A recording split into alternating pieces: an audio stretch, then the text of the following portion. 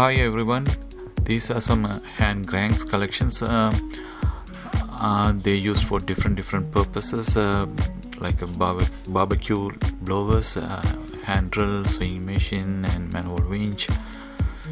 Today I'm gonna make a hand crank generator using one of the hand gear.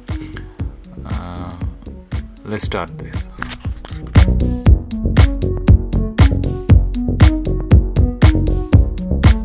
This is how I'm gonna assemble the hand crank generator using a permanent magnet DC motor and a gear system from an AC motor, also a DC-DC converter.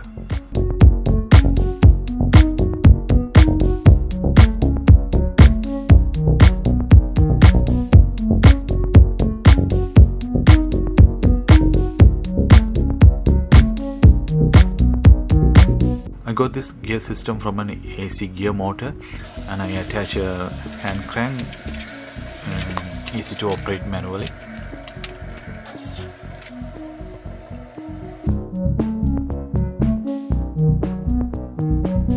This is a universal joint to couple the DC motor and the gear system.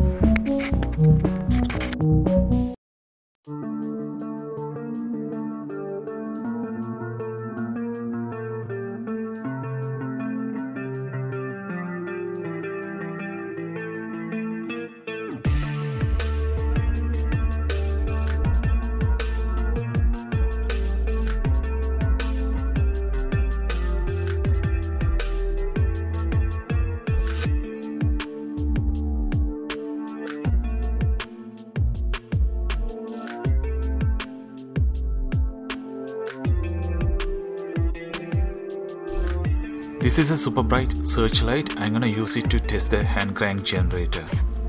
This is a DC ampere volt watt meter. I'm gonna test the generator. These are the 500 farad 2.7 voltage supercapacitors assembled in series to make it as a 13.5 voltage power bank. This is a bridge rectifier and an aluminum heatsink for the bridge rectifier. Let's see this generator how it works.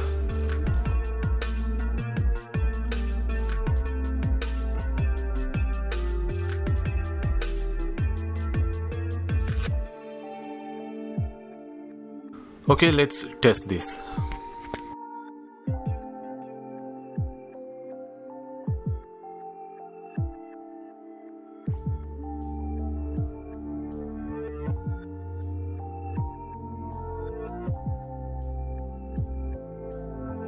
On an average hand crank speed, it can generate up to 7 voltage.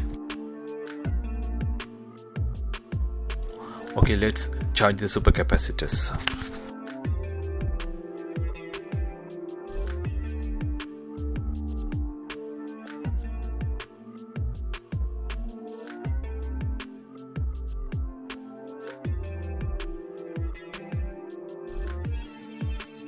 There's no rectifier in between, that's why the power reverses from supercapacitor to the motor and drive the motor.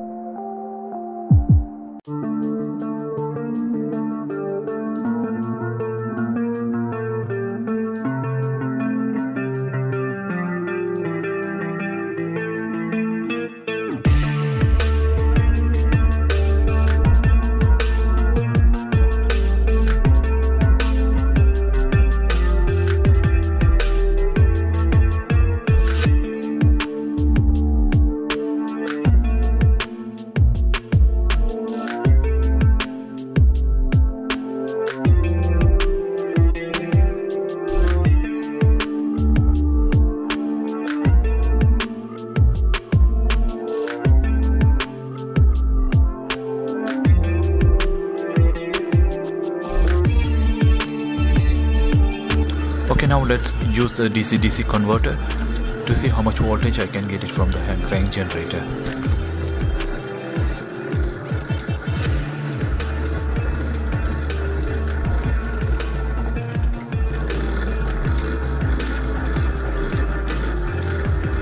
Now you see, when I'm using this DC-DC converter, I can get more than 12 voltage from the hand crank generator.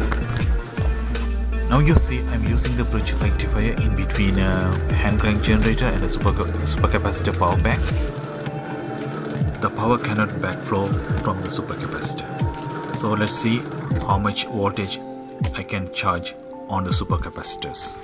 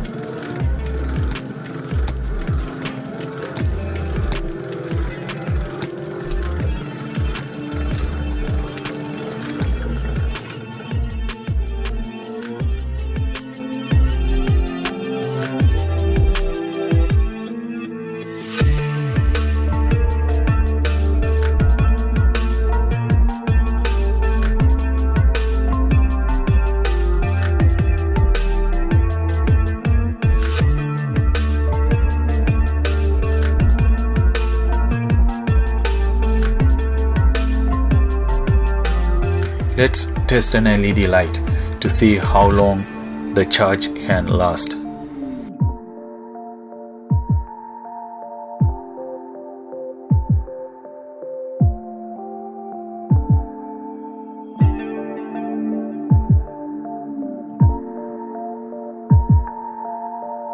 Now I feel tight on the hand crank generator because the supercapacitors takes a lot of power from the generator.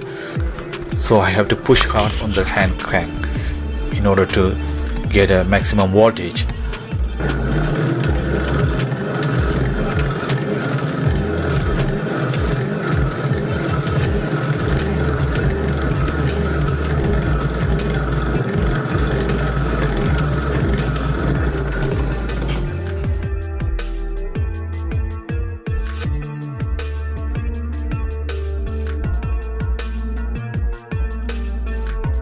From a few cranks, the LED light still on.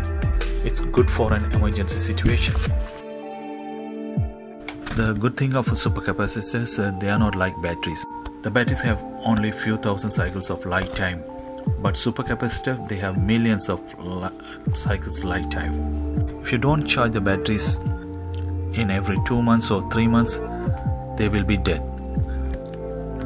But supercapacitors, if you don't charge them for a long time, no problem.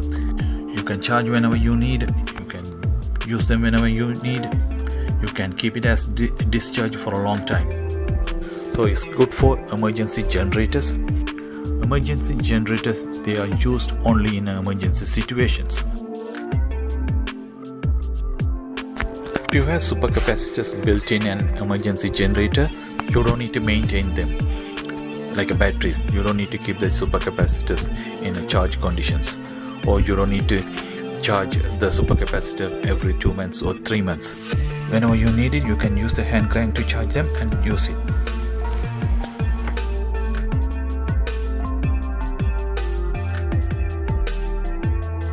I charge the supercapacitors up to 6 voltage. Now I'm gonna use this DC to DC converter to step up the voltage and see how much voltage I can get it. That's 13.46 voltage. Thanks for watching. By subscribe, like and share, you can help this channel to grow, please. Thanks. See you on next video.